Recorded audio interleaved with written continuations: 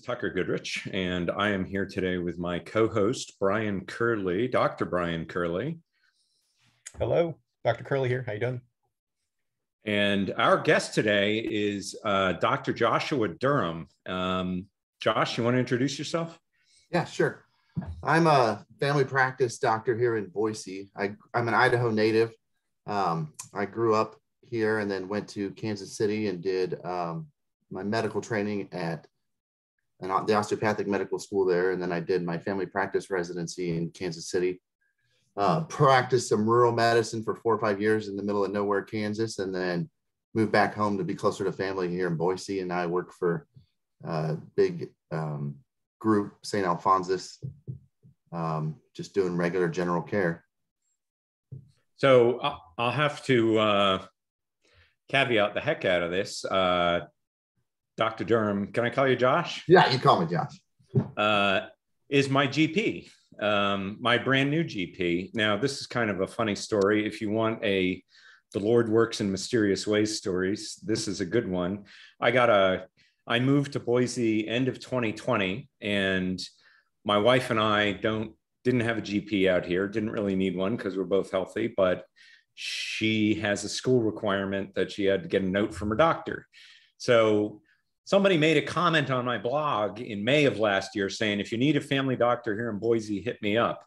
And there was no contact information. So I replied to it and nothing happened. And then just probably a couple of weeks ago, my wife also works at St. Al's as a nurse in the emergency department. And one of her colleagues came back from her doctor and she said, he gave me this prescription. It says no seed oils. And my wife was like, I want that guy to be my doctor. Well, it turns out it was the same doctor who left the comment on my blog over a year ago. So that is a pretty amazing small world story. And luckily, when my wife went to make the appointment, Josh's office said, oh no, he's full. He's not taking any new patients. And my ballsy wife said, well, I have to see him. Tell him my husband is Tucker Goodrich and he'll make an exception. And I did. And he did, thank God. And I said, I'll take your husband too. I know, which I'm sure is something you're going to come to regret. And this is probably day one of that. So Josh is actually going to be my GP going forward. And tomorrow morning, I have to go see him in the office and get my initial checkup / new patient confab, but I went along with my wife to meet him, and he's got a really interesting story. And I thought we would have him on as a guest. Both Brian and Josh are doctors of osteopathic medicine, which in practice, and I learned this from Brian, and we discussed this a little bit in the podcast number 1 that we did. A doctor of osteopathic medicine, it sounds like a chiropractor, which is what I thought it was, but it's really an MD plus. So you get the same training as an MD, and then you get some additional training in osteopathic medicine, which we might get into at some point in this. But both Josh and Brian are practicing as a peer to the medical doctors that they practice with. So I just want to make that clear to everybody that a DO in everyday practice is effectively the same thing, or can be, I guess, effectively the same thing as an MD. So you're just a regular family doc in the St. Al's system, right? Yep. Okay. Yep. So tell us a little bit about your personal health background, because that's you explained when I was in your office, and I thought it was really fascinating. Yeah, and I'll try not to take up too much time doing it, but I was always kind of a sports nut. I played football in high school, and then I went into amateur boxing, and I did Golden Glove boxing, and I worked out like 2 hours a day. I always training. I went to regional and national competitions. And so when I was 28, I finally decided, okay, I better stop doing this. And save those brain cells for your medical career. I'm kind of wishing I would have done it younger, but anyway, about 29, I transitioned into long distance running, just because I always liked to work out. It was always my thing. And so I ran 6 to 7 miles a day, 6 days a week. And it's just kind of what I did. And then all of a sudden, it was almost like it was night and day. I woke up at 38 years old and I weighed 235 pounds. and I used to fight at 200, and I was just feeling like garbage. I mean, my joints hurt. I wanted to nap all day. I mean, I would come home from work and try to get a nap in. I still worked out, but it was just like killing me to do it. And I mean, at one point I was texting one of my old internal medicine buddies saying, man, I think I got lupus or something. Because I mean, my joints hurt, I had brain fog, and I just thought, wow, this is what it's like to be 38, you know? And so I tried doing everything I tell my patients, like eat less, move more. I was running 7 miles in 60 minutes and I couldn't lose weight. I just kept feeling more and more like garbage, but I was, you know, eating my whole grains. Okay. Yeah. That was going to be my next question. What were you standard, eating? Like, you know, what I would tell my, don't eat saturated fat, don't eat red meat, you know? And, anyway, I mean, it just got worse and worse. The more I'd cut calories and work out, the worse I felt. And I might have lost like 5 pounds in like 2 months, and just killing myself working out, you know? Right. And then I luckily went to a CME conference, and Dr. Eric Westman was speaking at it. And he started talking about the ketogenic diet. And it's funny because my wife's a PharmD, and she was there with me. She's like, oh, this is crazy. People can't eat like this.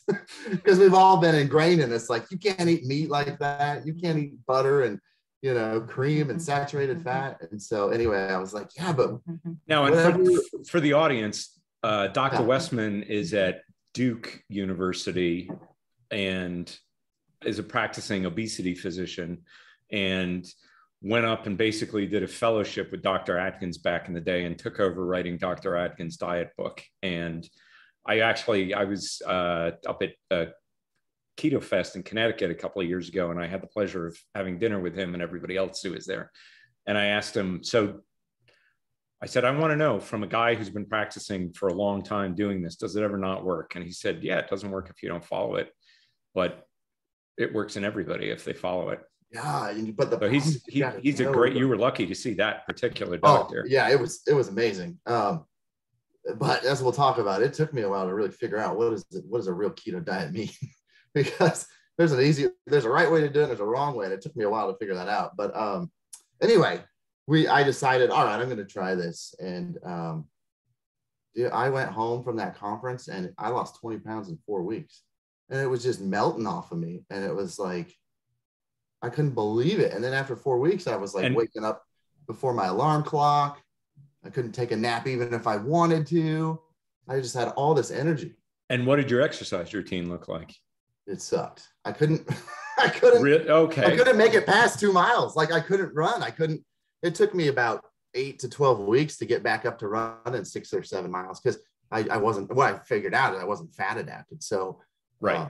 It really knocked it down. So I actually lost that weight working out less. I mean, okay, it was crazy.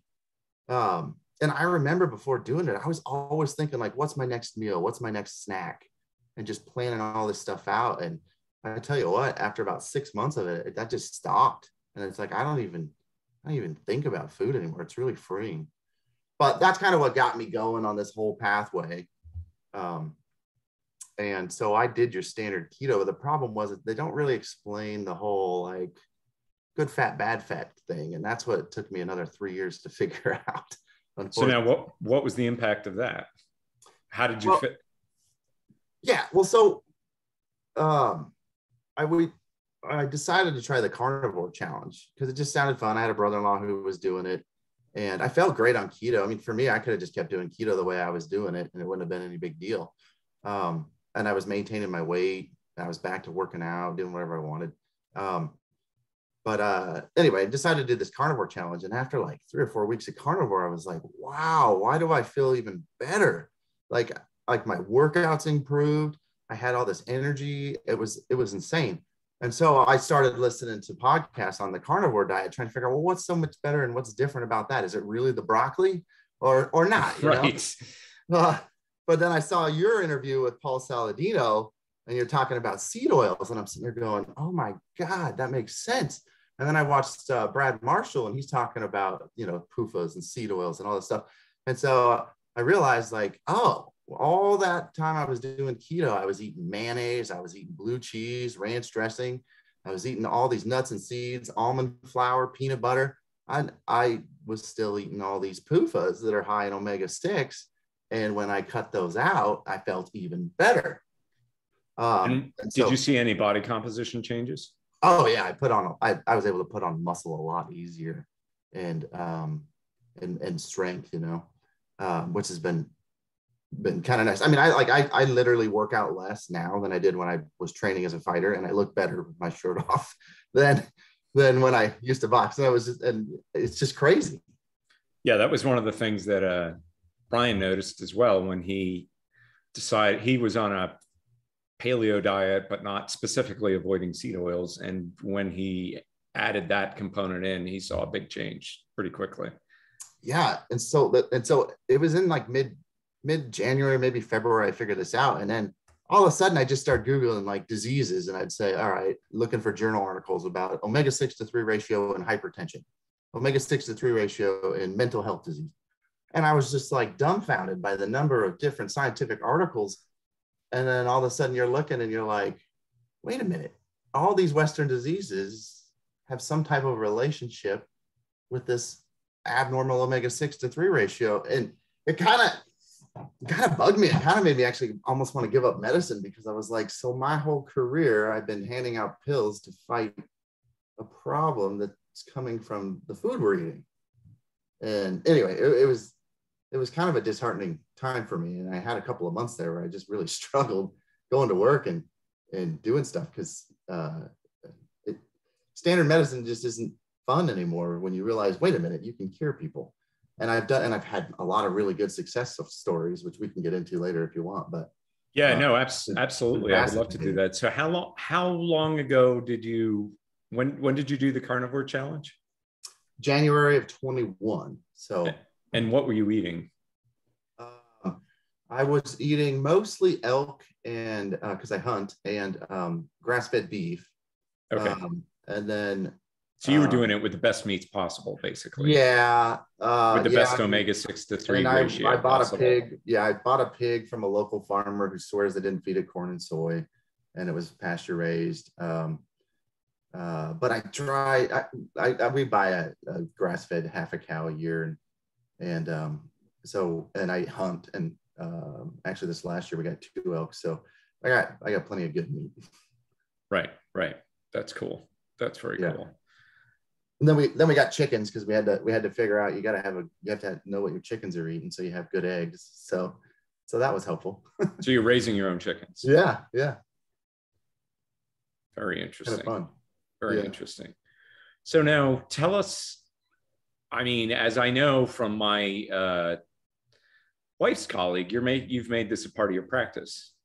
Yeah. I mean, every patient that comes in, I'm always trying to educate them on nutrition, because my belief is we can live to be 90 and still functional and have a good quality of life. And I really think it comes down to these kinds of things, and not having this abnormal evolutionary omega-6 to 3 ratio in our bodies because of the toxicity from the excess omega-6. And I just think it's important. I mean, I've seen so much improvement in patients' lives when they cut this stuff out, and they transition. Tell us a little bit about that. Yeah, well, and so my thing is, I say, well, you can eat cow chow and you can look like a cow, or you can eat predator chow and you can look like a predator. And I'll tell them, if you want to make a cow fat, what do you feed it? And they'll say, oh, grains, corn, and soy. I go, yeah, all right. So what's going to happen to you if you eat grain, corn, and soy? And it's like, wait a minute, I never thought of that. And it's true, I didn't either. And we're in just again, for the audience, just to make it clear, Boise, despite the potato thing, is actually a huge beef and dairy state, which, I mean, when I moved here, we saw cows everywhere, and I don't think we saw a potato plant for 6 months. So, you got to hunt around for at least in this area, there are a lot more cows than there are potato plants, at least when you drive around. Yeah. So it's, there's a lot of folks around here in agriculture who get, when you say, when you ask them that question, they know the answer and they know exactly what the effect is on the animals. Yeah, but we just don't ever use logic to think, well, what's it going to do to us? Right. What happens if I eat that animal that's full of that? It's going to do the same thing to me. So I'm trying to educate my patients and basically teach them, look, you're marbled. You're like that steak that's full of all that omega-6 fat.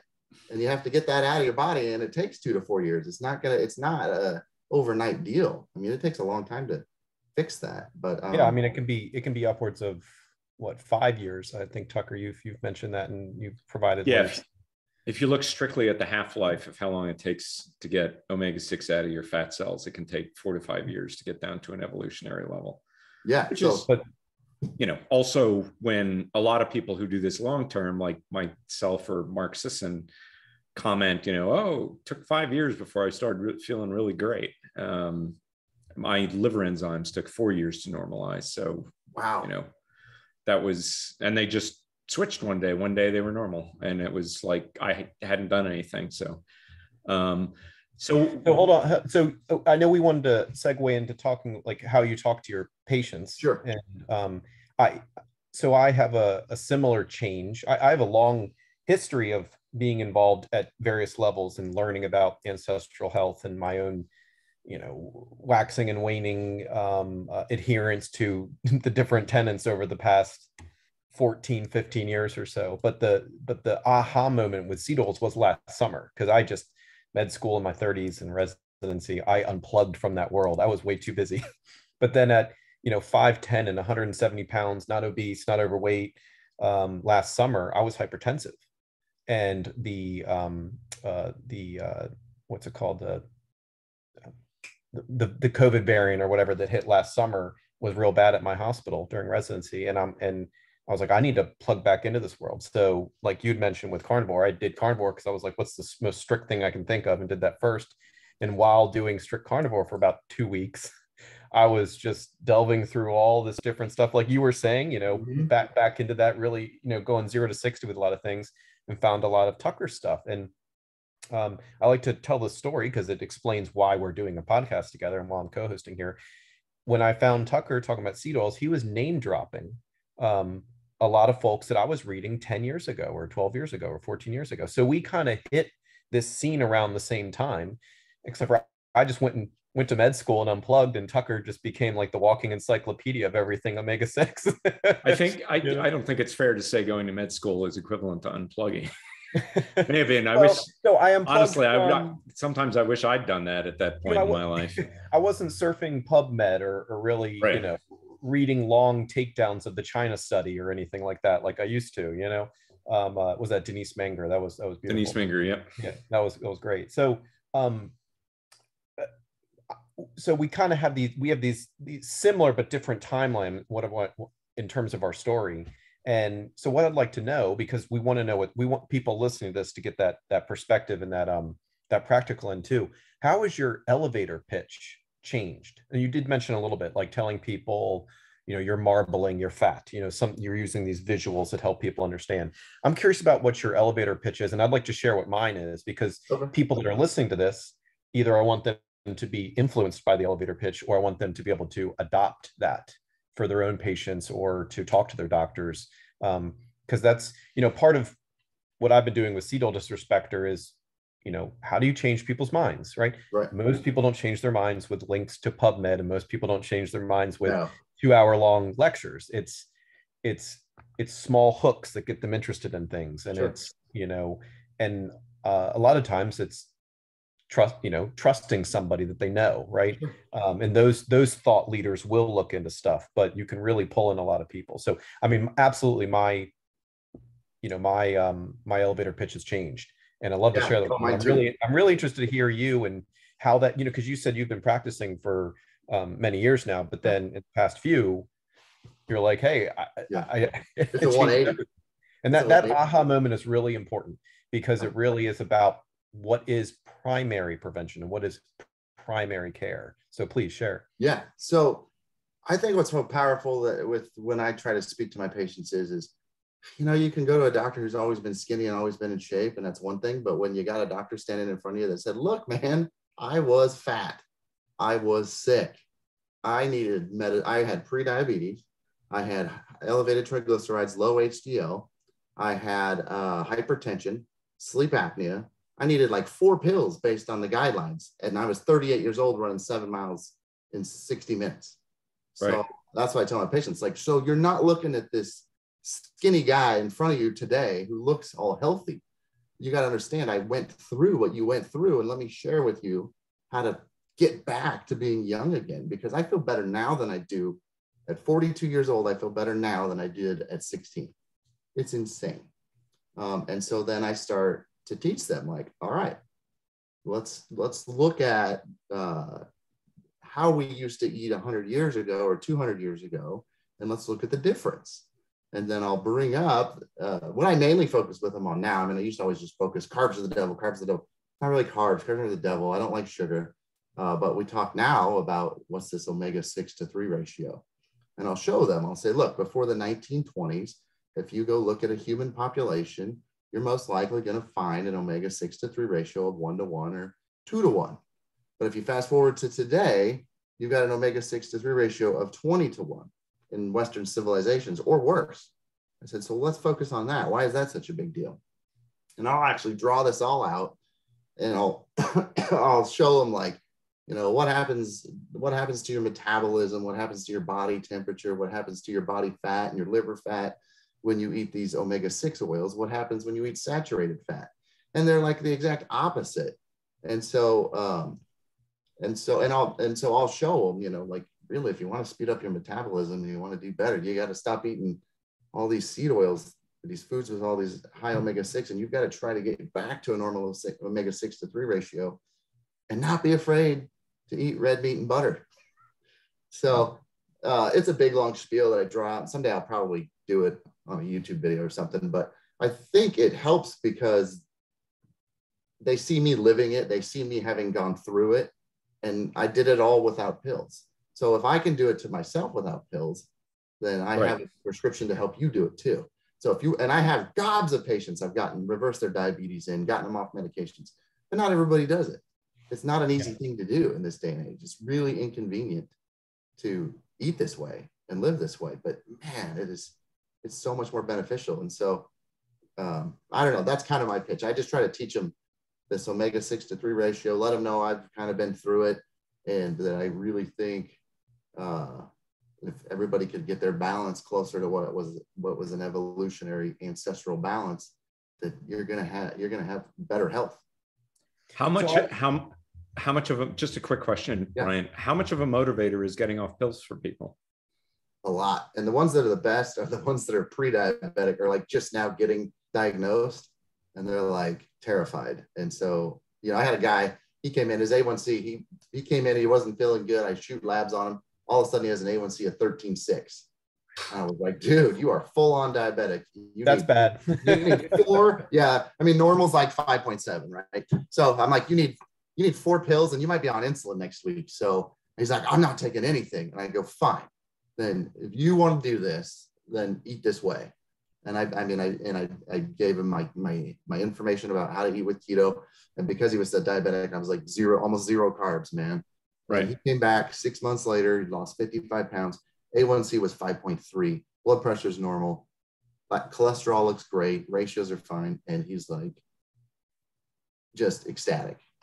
And so it can happen. It takes dedication and motivation for patients, but I mean, it sounds like, I mean, it's, you know, for me, I talked to Dr. Brett Scher a long time ago, and I said, you know, I have it easy because I'm also gluten intolerant and I have such a severe reaction to gluten.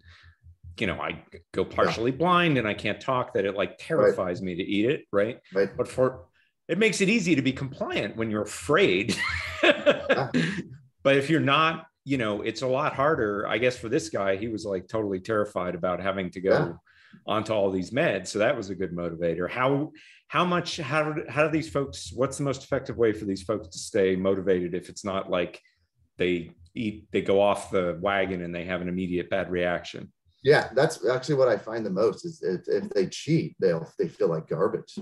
They'll complain, oh, my joints hurt, my gut hurts. And I know that's myself. I didn't eat out for like 3 years. And we went to Brazilian buffet. I'm like, it's all meat, I'll be fine. Oh man, it wasn't. Because, you know, they probably put some kind of oil or something in those. And I woke up at 3 a.m. screaming and like wanting to puke. and wanting to come out of both ends, but neither one would happen. And I just literally laid there for like 30 minutes in the bathroom, just in sheer pain. I'm like, oh, I'm never doing that again. And it's crazy. Right. Right. So I think that's the biggest motivator for people, though, is if they've done it and they can stick with it for about 6 months, they notice a couple things. One, when they cheat, they feel like garbage. And two, if they don't cheat, they don't care about food. Like, you're free from this idea of like, what's for lunch? What's for snack? What's for dinner? Like, I don't even care about food anymore. And that's exciting. But again, it's really hard. I mean, not all my patients will do this. I wish they would. Right. Brian, what was your question? So what I'm curious about for doctors and medical people in general that are encountering this, and the folks that are going through it, is someone who is able to reverse type 2 diabetes or prevent themselves from getting full-blown diabetes primarily through a low omega-6, avoiding seed oils. And of course, in a lot of folks doing this, they're going to do a lower carb approach. What I'm curious about is, how well do they do with carbs once they're out of the danger zone? Because that is something in terms of the practicality of it and the messaging that I want to make sure that I get right and that I understand better. Because right now, the messaging and my understanding here is that carbs do not cause type 2 diabetes, but in a sense, you could say carbs plus seed oils Sure would bring you to that pathology. And part of the messaging is that I want to tell people, but of course I say, this is where I don't know. This is where your mileage may vary and I want to learn more, is, avoid seed oils, get yourself out of the danger zone. And then perhaps you don't have to be keto for the rest of your life, but being seed oil free is something that I look at seed oil free as like the 80-20. Right. And that's right. Why that's what I start with my patients, because what I finally learned after all this is carbs are not really the devil. Okay. And that's what I was frustrated when I learned keto, because they're like, just eat fat, don't eat carbs. Well, okay, but you didn't teach me about soybean oil fat and what that does. So I personally eat more carbs now than I used to, right? And I don't gain weight. Like, I tell my patients, look, if you can do this and reverse fatty liver disease, then you should reverse the insulin resistance, and then you can add carbs back into your diet, but you can't add back in the American sugar, whole grain, and vegetable oils with margarine, or you're just going to go right back to where you were. And so a lot of them, I mean, I have several that have gotten to that point where they've added things back in. I mean, like for myself, I eat anywhere from 0 to 100 carbs a day. I just do my best to not eat any sugar or anything with, anything with the seed oils. I mean, you're going to get omega-6 in your diet. You can't not, but I just try to keep it as low as humanly possible. Well, I also theorize that you probably could, since most people are omnivores, let's be honest, right? And most of our patients will be omnivores. That's just society at whole. Is that I think that you could, if you're avoiding seed oils, you can tolerate a certain level of refined grains and sugar without developing disease, right? And I would say that refined grains and sugar, because you mentioned the big three in terms of the big change in our diet in the modern era, which is refined grains, sugar, and seed oils. Well, the first two, those are nutrient deficient, right? So as long as you're getting good nutrients, right? If you're eating bread and you're eating sugar, but you're also eating organ meats and you're eating good, beef or ruminants, et cetera. I theorize, and of course, you have to start looking at data to really flesh this stuff out. But then, avoiding toxins, avoiding seed oils is paramount, right? But it gets more nuanced with that, and that's part of what I've been telling people after I go through my spiel and everything, is that I don't think carbs are bad, but there is hope for the future, right? I don't want you to feel guilty about eating a homemade chocolate chip cookie if you do not have type 2 diabetes, or you're not pre-diabetic. I don't think it's like,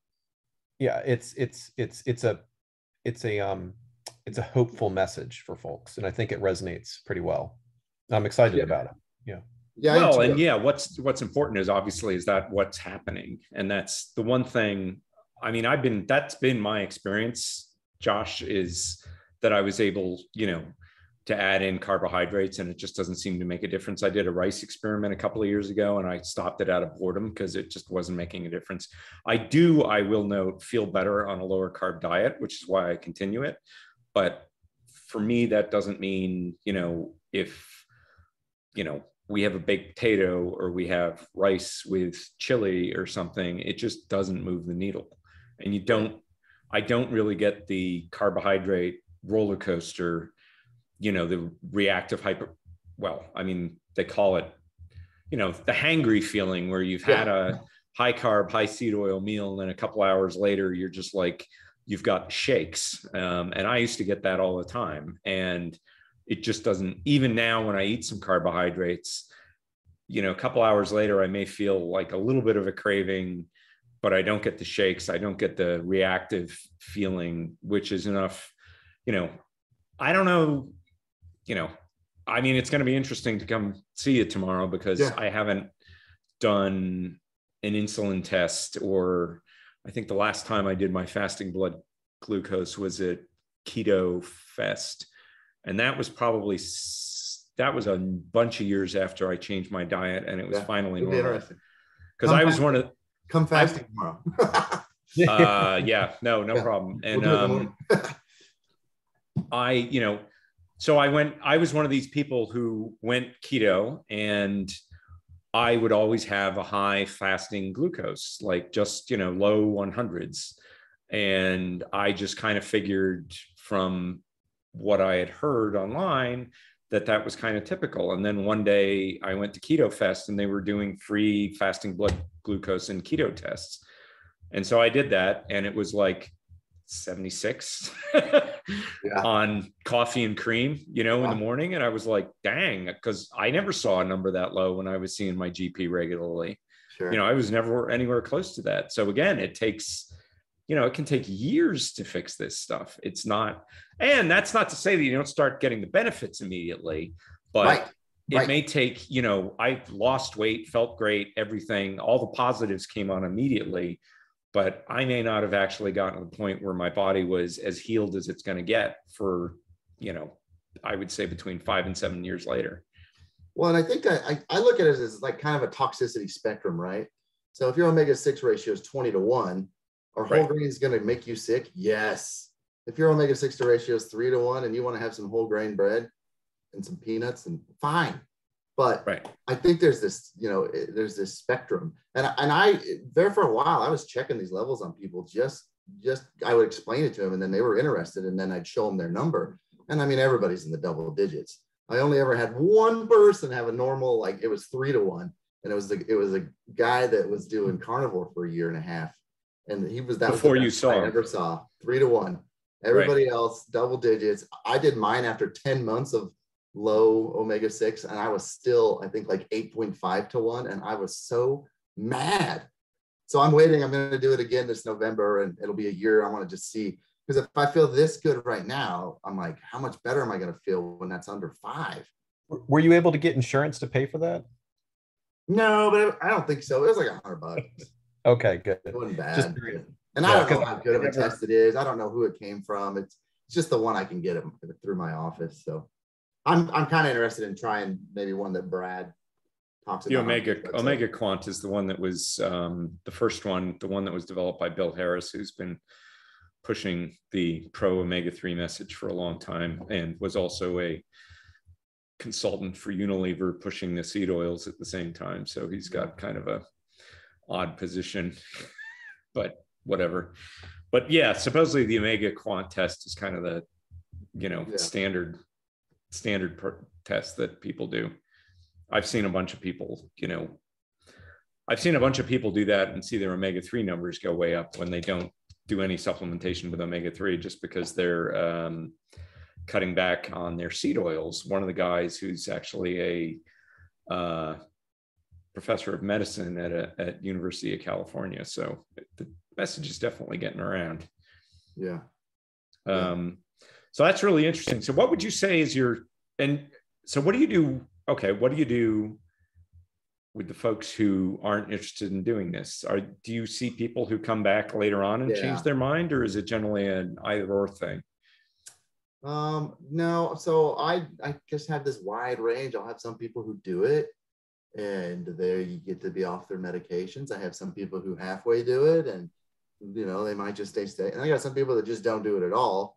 And for them, all I can do is give them the standard medical practice. Like, oh, your blood sugar is 400. You're on 6 drugs. You just need more insulin if you're not going to eat different. So here you go. And I hate that. And I explain to them, insulin is only going to make you fatter and more insulin resistance. It's like giving an alcoholic more alcohol. Insulin is the worst drug for type 2 diabetes. Right. But some people you just can't motivate, and it's tough. Have you ever gotten through to any of those people over time? Yeah, a few of the hard ones. And then it's really exciting when they do it. But, you know, and a lot of them, they might be like in their late 70s or 80s, and they just don't care. They're like, I'm not going to make an omelet for breakfast, Dr. Durham. I'm going to have cereal and oatmeal. And it's like, oh, you know, so I'm not rude to anybody about it. I'm excited and passionate about it. And I just tell them like, man, there's a better way if you want to get off this stuff. But I don't know. Yeah. Well, and that's what Dr. Westman said. It works all the time, except for people who don't do it. Yeah, it's hard. Yeah, so it's hard in this day. One thing I was going to bring up about you saying the munchies thing. This is really interesting. So, when I started introducing more carbs back into my diet, I started eating more potatoes, and I would make my kids. Which is a law here in Idaho, isn't it? That you have to eat a certain number of potatoes each year. Yeah. Well, I missed potatoes, man. Man, I went 3 years without a potato. But I started making my own French fries and beef suet, which is the beef fat. From right. I go to a butcher and get the. It's what tallow is made from. Yeah. And my kids would eat about 4 or 5 of my fries, and they'd be like, "Oh, how come your fries make me so full so fast?" Well, you know, you go to McDonald's and they're like, "Give me another round of fries." Right. And it would just crack me up because it was so much more satiating. But one time we decided to cheat. We went to this Mexican restaurant, and I ate like chips and salsa and, you know, whatever. And I paid for it. It irritated my gut. But the next day I was just craving everything. I hadn't felt like this in 3.5 years. And I was just craving anything and everything. And I fasted all day, ate like a 1.5 pound steak for dinner, and nothing was satisfying me. It was miserable. So the next day I went and got some unfinished like corn tortillas, you know, that weren't fried in any oil. And I cut those up and made my own chips and fried them in the beef suet, and then had a nacho bar. And the next day I was completely full, satisfied, didn't care. It was mind-boggling that the difference in the fat did that to me. So, and it's an N of 1. I get it. Maybe I'm crazy, but well, it's an N of 1 with a lot of really good substantiation in the medical and scientific literature. So it's not like you're going out on a limb there. But it's kind of fun because if you can kind of if you use the right fat, you can kind of, but yeah, it's a pain in the butt to render fat and do all that, but it's kind of fun. It's kind of neat. Well, we just bought, after my wife heard that story, she just bought some beef tallow. She wants to make some French fries now. She's stoked. Oh, you got to figure out how to make them crisp though. You have to give me that info. You told me you knew a guy that shows you how to do it. I can't make crispy fries. I got to figure that out. Yeah, it's the Anthony Bourdain recipe from his La Halle cookbook. You have to double fry them. And I don't remember I can't rattle off the recipe. I'm gonna have to go look it up again. But boy, those are good. I mean, that was the original McDonald's recipe. Right. That's what I remember that as a kid. Yeah. They were great. Yeah, before they switched over to seed oils. Yeah. So it's wild. I mean, at the beginning, it was kind of nerve-wracking eating all this saturated fat, just thinking, am I really going to kill myself? What's going on here? But as time gone on, it's fine. But it's still nerve-wracking doing notes on patients, right? Like, if I sit there and, you know, say, eat, you know, 200 grams of protein and 100 grams of saturated fat a day, the cardiologists are just going to have a heyday with me. So there's kind of ways to document a little differently. You know, usually I documented something like discussed anti-inflammatory diet and lifestyle recommendations. And that's what I started doing and saying, and they need to get to a low omega-6 to 3 ratio, handout given. What does that mean? You know? And so, your honor. Yeah. Anytime you're documenting something, just think your honor and you're good. Kind of cracks me up. Anyway. Right. Now, you're not do you know what the term lean mass hyperresponder is? Yeah, I do. Okay. So that's Dave. I think I'm partially one of those. Okay. I'm not my numbers aren't as crazy as Paul's, but Paul Saladino, right? Yeah, he's definitely a lean mass hyperresponder. I think my highest LDL was like 245, but my HDL is like 85, and my triglycerides are like 70. So I'm not worried about it now. I mean, initially I was, but I mean, the American Journal of Cardiology in August of 2022, it's a pretty decent article talking about nutrition and butter and saturated fat, and they kind of nonchalantly admitted, like, yeah, there's probably nothing wrong with it. We probably should redo the guidelines. And then they talk about the quality of your LDL and the size and that kind of stuff. And so, you know, I'm betting based on the way I eat, I have big fluffy LDL, which is why I don't get sick anymore, because it's part of our immune system. You know, well, I mean, you know, even as a doctor, I didn't really understand what LDL was until I went through all this, but that could be a whole nother podcast. But I really think it's about the quality of your LDL, and two things damage it the most, which is sugar and excess omega-6 in the diet. And you're going to get sugar glycosylating the LDL receptor, which makes it sticky and damages it. And you're going to have all this oxidizing omega-6 in the LDL molecule. Bam. So that's why I say no sugar, no vegetable oils. Well, we can get a little technical here, and Tucker can help me with this. Are the dangers of sugar, like the AGEs, like you talked about, the advanced glycated end product, is that downstream of damage done by excess omega-6? Like what's the temporal relationship there? Because I don't think sugar is a complete health food, but I want to put this clearly not a health food. Yeah, we can all agree that anything that rots your face is not a health food. but I think it's important to note the difference between, you know, sugar and carbs in the context of seed oils, and carbs and sugar in the context of none, right? And this is important because in terms of the message, in terms of people adopting this, right, and what they can expect to get out of it, right? And you know, so for me, and what I've been doing is I've been doing the no seed oil diet, right? Heavier on red meat, and I'm, you know, I still eat sugar like I used to, and my blood pressure is better, and I still lost weight. And, you know, I'm still, you know, I'm not like mainlining, you know, tubes of cookies every day, but you know, I'm not zero sugar guy, right? And I'm getting great results from this. But I'm really curious, like, what does research show in terms of damage from sugar intake? What kind of metabolic derangement are we getting from that without seed oils? I'm just curious what your take is on that. From what I've seen, seed oils are the primary driver of AGEs. And there's a lot of interaction between, you know, I mean, I hate to say it's complicated, but it's complicated. There are some of the worst things can be produced from either omega-6 fats or, you know, any polyunsaturated fatty acid, or from carbohydrates. So for instance, acrylane, which is one of the worst toxins in cigarette smoke, probably is coming in the cigarette smoke from the fact that they soak tobacco in sugar. And then when you burn it, it produces acrylane in the body. Most of the acrylane is coming from omega-6 fats. And acrylane is one of these things that's just like as nasty a thing as you can imagine. The technical term for it is a biocide. It kills any living thing. And the AGEs, same thing. Chris Masterjohn did a great post years ago looking into it. And, you know, my recollection is that the polyunsaturated fats are about 10 times as effective as carbohydrates in producing advanced glycation end products. I think acroline, is that one that's related to bladder cancer? Because I know there's higher incidence of bladder cancer in people who smoke. And I do remember it being a board question with it being related to hemorrhagic cystitis. So I'm sure that's which I've never heard of, but it sounds like I don't want to get it. Yeah, exactly. Josh, you probably remember that. You know, that's probably some step one question along the way or whatever. Yeah. But you know, one of those things. I think it might be some random oncology question or something too, where, you know, you can increase acrolein with this, you know, with this drug, and then it leads to hemorrhagic cystitis. And then all of a sudden you're digging around and you're like, oh, that comes from vegetable oil too. That's terrible. Right. You know? Yeah. Like, wait a second, you know.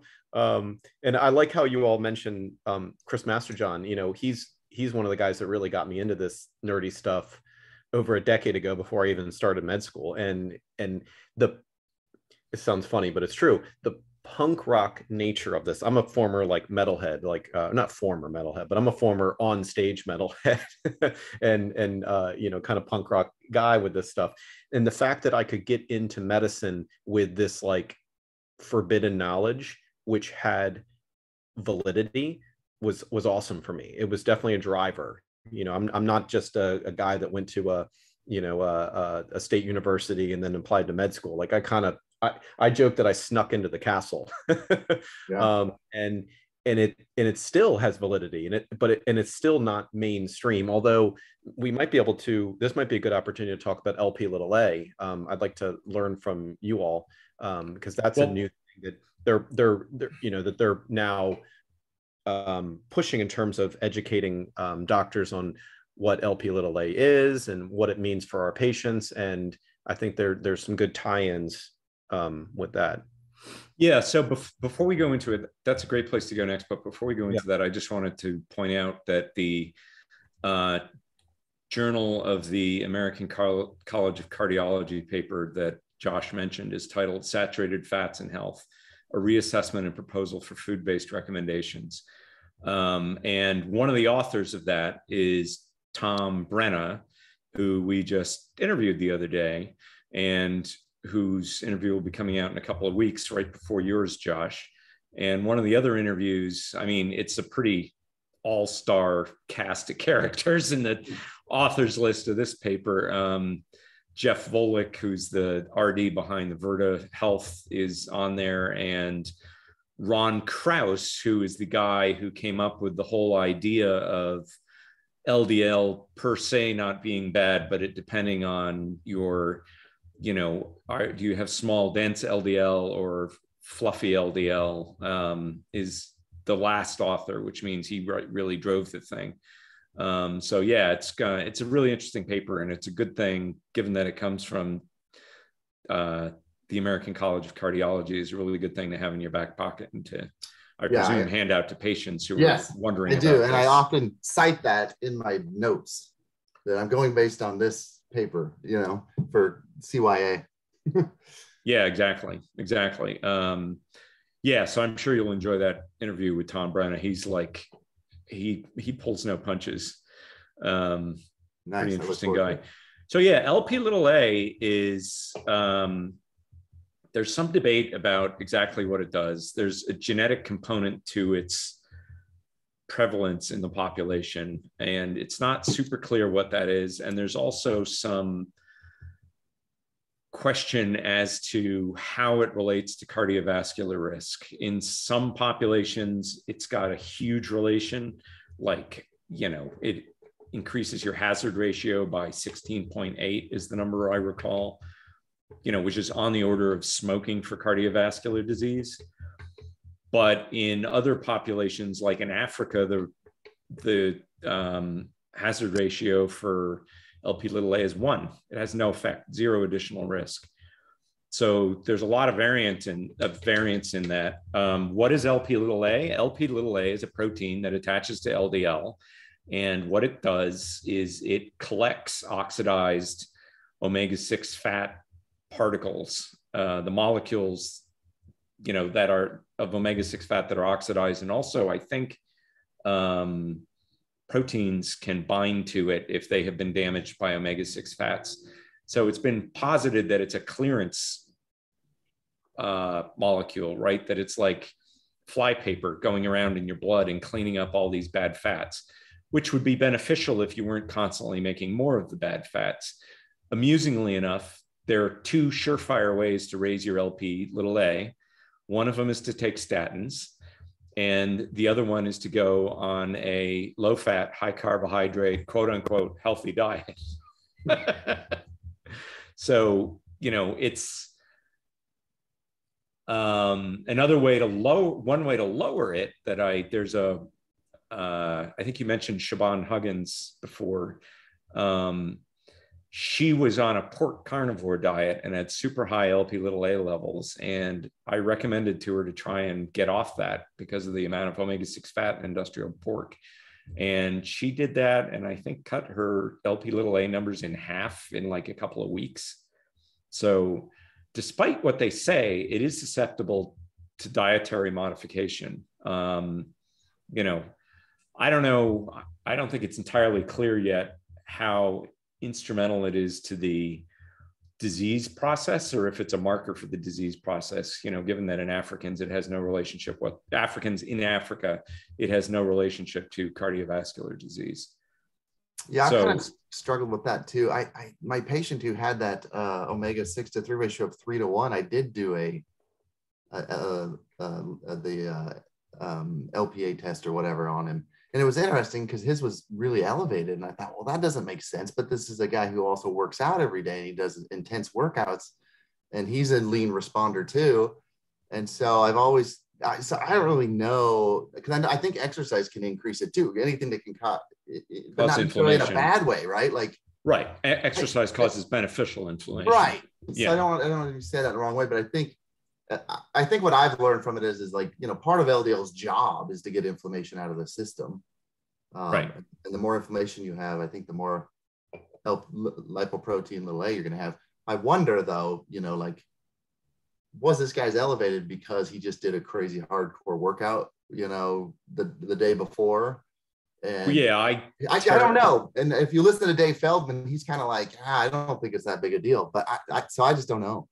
Well, Dave and I have talked about this. I managed to terrify. I mean, another primary marker of cardiovascular disease inflammation is C-reactive protein, CRP. Right. And, you know, I terrified my old GP once upon a time by coming in for blood tests the morning after I'd run a half marathon without much training, and my CRP was through the roof. Sure, that's what I wondered. But that's simply a function, as you said, of exercise, especially when you're not trained. You know, you cause a lot of inflammation and the CRP goes up, and it's a cleanup process, right? I mean, like COVID patients with higher CRP levels actually do better because they're processing the inflammation in a healthy way. So yeah, I'm a little unclear on the actual relationship of LP little a to disease process, aside from the fact that you're probably better off avoiding, you know, the LPA little a test is just a test that's looking for oxidized omega-6 fats that have damaged proteins. Okay. Well, right. What I'm curious about, and the reason why I bring it up is because American Heart Association is emailing me, a family physician, about this. Okay.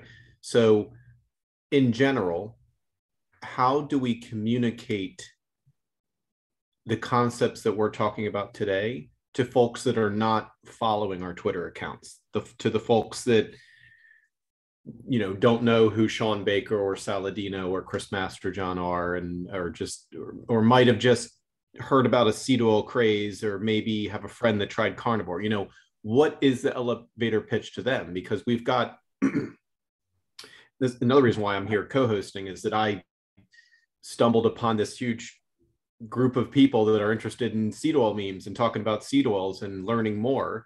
And so that's a certain level of understanding of people. And then we've got Tucker, who's been really in the trenches on this for a long time. And I want to help marry those two. So what do we, you know, what's our opening line? What's our opening salvo? Like, how do we talk to people that are on this technical side? And Tucker, I like how you say now that, you know, you're a flat earther if you deny this stuff. But what do you bring up first? Like, where do you start? So it's an interesting point. So let's look at what the cardiovascular profession says about LP little a, right? They say it's genetically determined.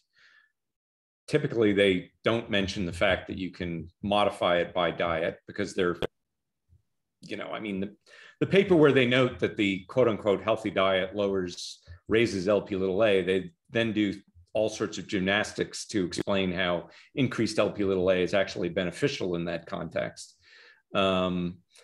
But basically they say, look, it's genetic. You should test once a year. And if it's higher, then all you should do is the stuff that we're going to tell you to do anyway, if you have higher CVD risk. So it doesn't actually, there's no treatment for it. I think the only thing that's been shown to change it is niacin, and niacin's been shown to be totally ineffective, or largely ineffective, for cardiovascular disease risk modification or event modification. So, you're not going to do anything about it anyway. So do a healthy diet. And if like somebody like Siobhan, your Lp(a) numbers come down, then that's a win. But they're not particularly saying that you should do anything about it. They don't have any recommendation. They're just saying test for it. Oh, great. But I mean, isn't rule number one about tests that if the test isn't going to affect your course of treatment, you shouldn't do anything about it? Exactly. You shouldn't do the test. Yeah. If it's not going to change, if it's not leading to a decision, then you're technically not supposed to do it. Right. So they're telling you to ignore that principle, I guess. Right. I'm curious. I don't know. I'm just curious why I'm being emailed. I mean, why is it at the point where they're like, hey, you need to know about this? Now, the guy who's been really leading this research in the last, couple of decades now, I guess, is Sam Semikis. And, I follow his work pretty well and follow his Twitter account. And that's kind of the message that I get from him. That's where and he's done most of the research on this. He's basically taken, so he's just started a company that is trying to treat this by producing antibodies, right?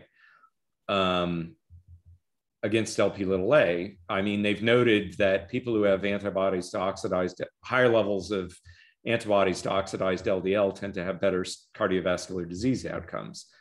So that could theoretically be a therapy for it. But I would get back to, he's following up on the research that was done by Steinberg and Whitstone.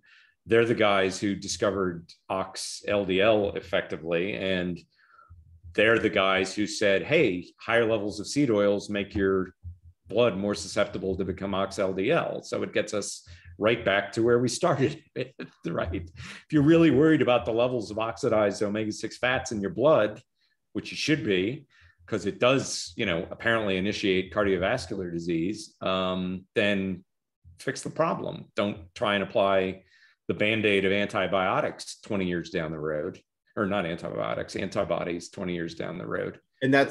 And for folks listening, antibody drug development is like the craze.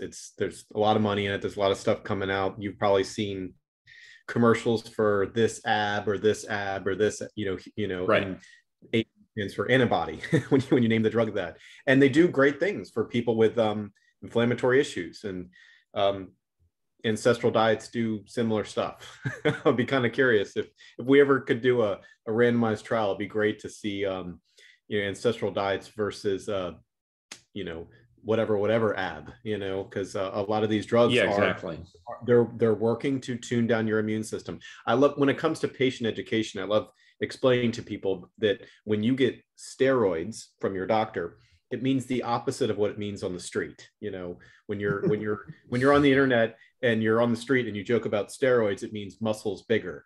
Well, in medicine, steroids mean immune system get turned down, because what hurts you, physically, what causes pain and hurts your body, a lot of times is your own immune system dealing with something, right? Or overreacting to something. Yeah, exactly. And I tell people, like, think about a broken ankle. What's a broken ankle? Well, it's red, it's swollen, and it doesn't work as well. Well, that similar concept is all over your body with various degrees of inflammation.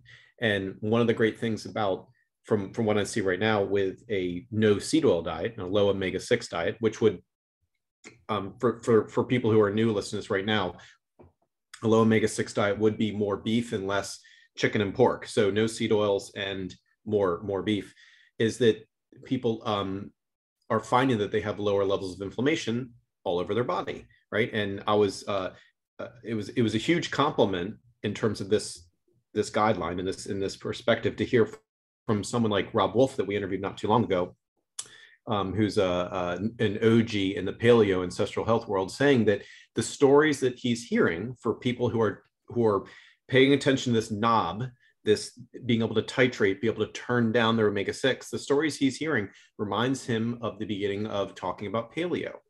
So people are getting the success turning down their omega-6. So it's like almost throttling inflammation. Let's get rid of some inflammation. And pick an organ system, skin, eczema, GI, IBS, or even IBD, Crohn's and colitis, or thyroid issues, or you could throttle it down, it seems. And it's amazing. It's amazing to be able to. I have a personal story about that. So before I learned keto and all this, I had plantar fasciitis for like 2.5 years. I had it on my elbow. I gave myself cortisone shots. Oh God. And it was bad. I started on that. Yeah, it was bad. And then as I learned this and got better, of course, that I don't get tendonitis anymore.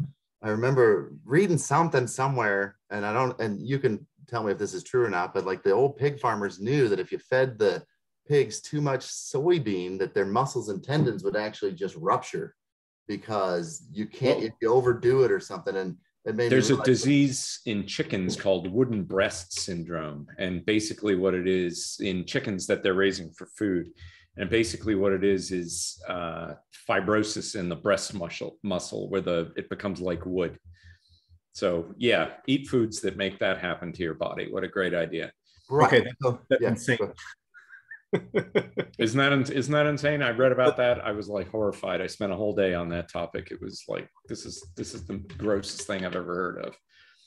So, I mean, it gets back to, you go through the literature and the whole, I mean, HNE, one of the primary oxidative breakdown products of linoleic acid, induces fibrosis in the body. It's a well-known cause of fibrosis in the body, in every organ system. So that's one of the areas where, as far as I'm concerned, it's one of the more open and closed cases that this is causative of a disease process.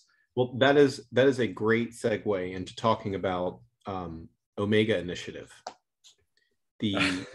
Yes, no, it is. It's great. You're so good at this stuff, Brian. You never fail to bring that up. That's because I'm pushing you, because we got paperwork to finish, I guess. Yep. So Omega Initiative is will be a 501c3 nonprofit organization. It will highlight, aggregate, and eventually advance research pertaining to polyunsaturated fat, right? Because you can't discuss omega-6 without omega-3 being in there too. And I bring this up now because you just mentioned HNE. What's that? Hydroxynonenal? Is that how you say it? Yep. And the fact that it's related to fibrosis, and you can name an organ system basically. So that's a great example of something that Omega Initiative would be able to do, is help aggregate this and say, look, you've got this significant physiological, pathophysiological consequence of high levels of omega-6 in your body. And look, it is related to pulmonology. It is related to dermatology. It is related to, and that's important because so much of medicine is regimented, and siloed. Talking to that hand, and if you're talking about scleroderma or pulmonary fibrosis and restrictive lung diseases, this is or arthritis. Yeah, exactly. And for that to get to someone, to get to a family medicine doctor, this is important. So, I don't think we've talked about fibrosis yet, Tucker, but that's just another thing, another check box, and I don't know if we told Dr. Durham about that yet, but we wanted. Well, I mean, as Josh said, he went through and started looking at it, and he's like, everything's related to this. Yeah.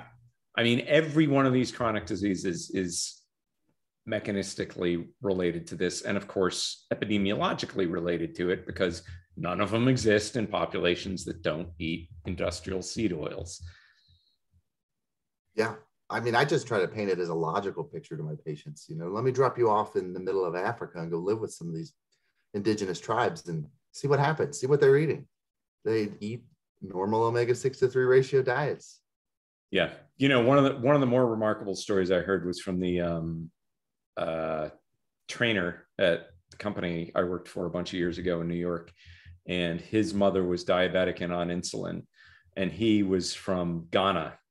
I think I forget his background, but anyway, he was grew up in Ghana but was an American citizen.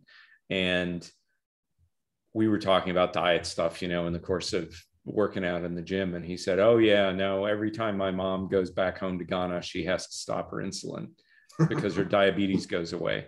And then she comes back to New York and she has to go back on the insulin because the diabetes comes back. I mean, just unbelievable. And they don't eat, he was an interesting guy because he couldn't figure out how sugar could possibly cause tooth decay, because he grew up eating sugar cane and he had a set of the most beautiful teeth I've ever seen in my life. And it was just probably because he grew up in the background of a healthy diet, and it was a high carb diet. The Ghanaians are not all keto or anything, and they're not avoiding sugar. They're eating sugar cane and they're eating a lot of, whatever their grains are, but they're probably on a low, industrial food diet just because they're poor.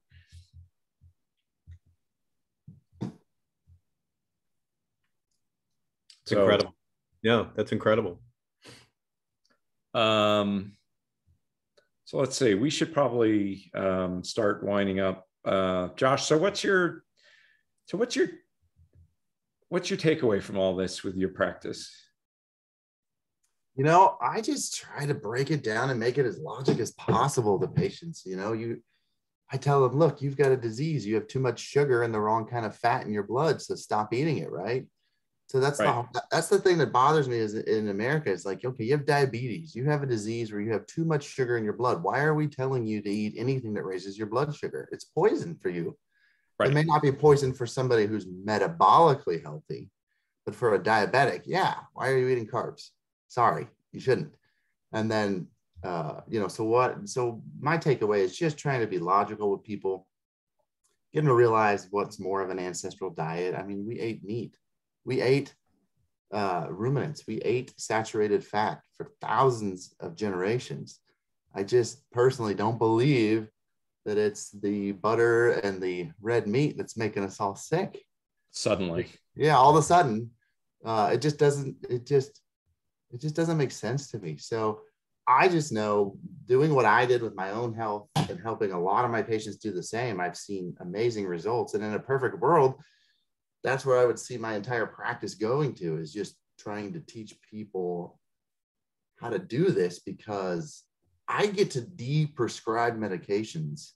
I mean, I had a guy come in, he was on 2 liters of oxygen. Right. Yeah. I wanted you to tell this story. Yeah. 2 liters of oxygen. He's 65 years old. He's got horrible sleep apnea and he's falling asleep while I'm talking to him. And he's got bad diabetes and he's on like 15 different drugs. And I just looked at him, I was like, and I was blunt with him. And he's been my patient for 3 or 4 years. I was like, dude, you're going to die. You need to change your diet or you're just not going to make it. And he goes, well, what should I do? And I said, I tried to teach him keto and all this before, and it was just too hard for him. So I said, just eat meat and eggs. Come back, just eat meat and eggs. He came back in 3 months. He didn't have his oxygen on, and he'd lost, I think, like 30 or 40 pounds. And I looked at him and I was like, who are you? And I was like, what did you do? And he goes, oh, I just started eating meat, like you said. And after a month, I felt so good, I kept doing it. So then he comes back a year later and he walks in, and I mean, the guy looks amazing. And he's like, I'm back to doing construction with my brother's house. And he takes these 2 bags of medicine and he just drops them all. And he says, I just wanted you to know I'm not taking any of these anymore. And I haven't for a few months. His labs are all normal and he got his life back. And he's just like, I just eat meat. And he's added in some other stuff, but he is adding stuff back in. Yeah. So, I mean, he's avoiding the seed oils and the excess grains. And it's like, yes. And so that's what keeps me going every day. And hopefully as you get going on in your career and you help this, and then you see this awesome snowball effect because somebody inherently sees that's their friend or family, and says, well, what the hell did you do? And This is how your wife found me. Well, because so-and-so told me and so-and-so told me. And then all of a sudden, boom, I've got patients who've got 10 family members with the same kind of story, all because they learned it from me. And that's great. I don't care. I just want people to be healthy and get it. It's just exciting. That's amazing. I mean, there's literally no way in using standard medicine you'd get somebody off oxygen. No, it was crazy. That is amazing. Yeah. That's really amazing. And they're not all that great a story. I mean, that's like, right. You know, that's home run, yeah, but or still, grand slam. But that tells you what's possible. Yeah. But it takes self-discipline, and it takes work, and it takes educating, and it's tough. Right. Have you, one last question here. What do your peers think of this? You know, I mean, you've got patients who are, you know, also seeing specialists. Right. And initially, I presume you guys talk to each other periodically. Initially, the cardiologists were really like, what are you doing? You know, you're going to kill everyone. Yeah. But more and more, they're starting to come around and not be as bad. I have partners that send me patients for it because they know I know how to do it, and they just haven't taken the time to get the level of understanding to teach people how to do it. And like, they totally get it, and they've seen the results. It's funny. I'm actually the diabetes director for St. Alphonsus, and I'm over the diabetes clinics, but none of them practice the same way I do for diabetes. And so my message is cure it. And the problem in America is manage it. And managing is a slow, miserable death. It doesn't need to happen. Do you see a path where you could change? Because I know Mark Cucuzella, who's a family doc down in West Virginia, a pretty amazing guy. And he's gotten his whole hospital. It's a small hospital, but he's gotten his whole hospital to change diabetes treatment. And he's seeing success. And it's not only with the patients, but the staff, because obesity. Oh yeah. I would guess registered nurses on average are probably the most overweight group of Americans. And I'm sure I'll get slapped around by my wife for saying that, but getting the staff to figure it out and getting them to say, okay, this actually works. It worked for Dr. Durham, and I tried it and it worked for me, and we have to start doing this for the patients. I mean, what do you think the path towards that? I don't know. I've tried to bring it up, and I've gone to a meeting before and given a little presentation on keto, although that was kind of more at the beginning where I don't have the knowledge that I have now. So It's something that's kind of been like hitting me in the stomach, like, come on, you need to go and do it again, but now do it with the new information and really show some examples and show, logically. That's my whole thing. I just try to hit it logically. Like, logically, you guys are really good about the whole sciencey this and that and H&E and blah, blah, blah. I'm like trying to do it sciencey, logical, like cow chow, predator chow. Like if you want to make a cow fat, grain, corn, and soy. If you want to make a lion fat, feed it the same thing. Like all of our dogs and our cats are sick and fat with diabetes. Why? Because we're feeding the same crap. Right. It just happens to us too. But there is this part of me that wants to try to revamp the whole system. I just don't know how to, change everybody's mind. That's the hardest thing. It's like politics and religion. It's like this has been fed into you from everything you've ever learned. So that tell a registered dietitian, like, sorry, whole grains are just not it anymore. They're just going to look at me like I'm crazy. Their entire curriculum is bureaucratic. The entire world of nutrition, education. So I respectively say, I disagree with your school. And it's not their fault. This is not personal at all. Yeah, I used to say the same stuff. It's not their fault. It's just when I listened to that, I got sick. Right. When I did the opposite, I got better. I'm biased. What can I say? Right. Well, yeah. And ultimately, that's what it comes down to is, what works. And clearly for diabetes, what doesn't work is the standard of care. Right. I don't think, Kaiser Permanente years ago did a huge study of the possibility of diabetes remission. And you were, I think, roughly more likely to get struck by lightning sitting inside your house than to go into remission. And then Virta Health came out and had a super high rate. And all of a sudden, whoa, wow, you can put diabetes into remission. It's not progressive. Whoops, we've been wrong for the last 80 years. Yeah, it's amazing. And so that's why if anybody's listening, if you think, you know, if you think I'm crazy, try it on yourself, try it on a patient. Right. People are doing it all over the world. I remember the first time I heard somebody do it, I was like, that's not possible. Even my brother was telling me about this keto thing before all this, and I was like, no, that doesn't sound good, man. You shouldn't do that. You know, well, yeah, I used to tell people that too. Yeah. I used to, I used to tell people, somebody once told me she was on Atkins, and I was like, you're going to kill yourself. Yeah. Well, I want people to note, especially since we're spending a lot of time talking about diabetes here, I'd love to do another one on heart disease. But from the medical establishment's point of view, you're on XYZ medicines for diabetes, and you get that A1C under 7, they're going to document and tell you that your diabetes is under control. Right. And with a lot of doctors, they'll say, looks good, we don't need to change your medicines anymore. Okay. And that is, for a lot of folks, the end of the story. Next, what else we have going down? And if you're dealing with a population that is not, doesn't know about what we're talking about in terms of how to cure diabetes, type 2 diabetes. And to be clear, we're talking about type 2, not like a complete lack of, beta cells, with the, type 1 diabetes is a completely different disease. Exactly. So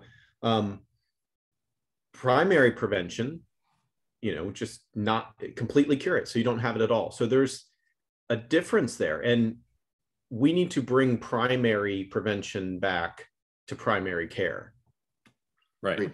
That's a good soundbite. I want to extrapolate just a tiny bit on what you just said.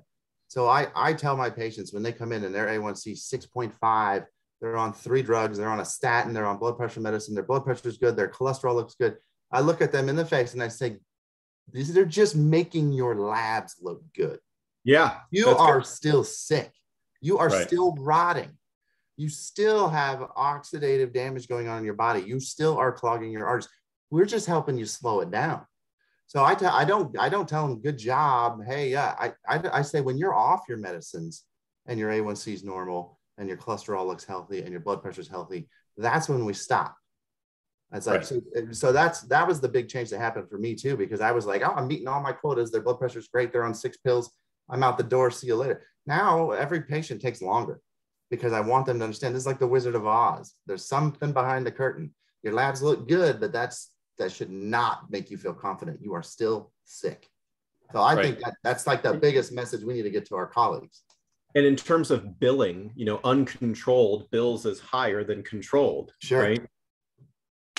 So and I tell all my pre-diabetics, you are that. It doesn't matter. Okay. This has been great. I think this is going to be super helpful, both to patients and also hopefully to any physicians who watch this, because I think it's, seeing it done in practice and seeing that this one little aspect of it can make such a big difference. I mean, you're doing multiple interventions with people, but for yourself, for both of you guys, Brian getting rid of his hypertension and you changing your body composition so dramatically, just basically from changing one variable. I think making folks realize that this is the controlling variable is going to be really revolutionize things, because it does make it makes the intervention a lot simpler for a lot of people, I think, because it boils down to junk food, right? Yep. Yeah, I say that a lot of people are 1 step or 2 steps away from understanding exactly what we're talking about, because they agree processed junk food's bad, fried food's bad, right? You just okay, so what's the ingredient of those 2 things? Right. What's the common variable? Exactly. So Dr. Durham, thank you so much for your time. It's been great. I'll see you in the morning. Yeah. Thank you. And Brian, thanks again. It's been terrific. Yeah. Nice to meet you, Brian.